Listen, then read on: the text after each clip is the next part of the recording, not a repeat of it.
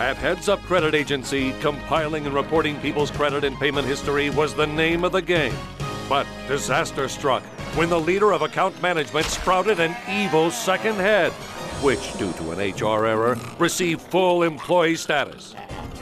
Citing its foul attitude, poor hygiene, and overall evilness, the first head quickly fired the second head and tried to have it escorted from the building.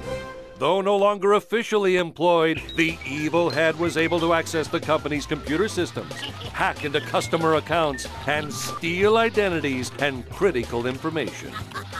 If only Heads Up Credit Agency had taken precautions, with Tivoli Asset Protection and Security Solutions, their system would immediately and automatically adjust, giving them complete control of identity and access privileges throughout the company. Meaning no disgruntled, unemployed mutant head could get in, and the agency would be once again way ahead of the game.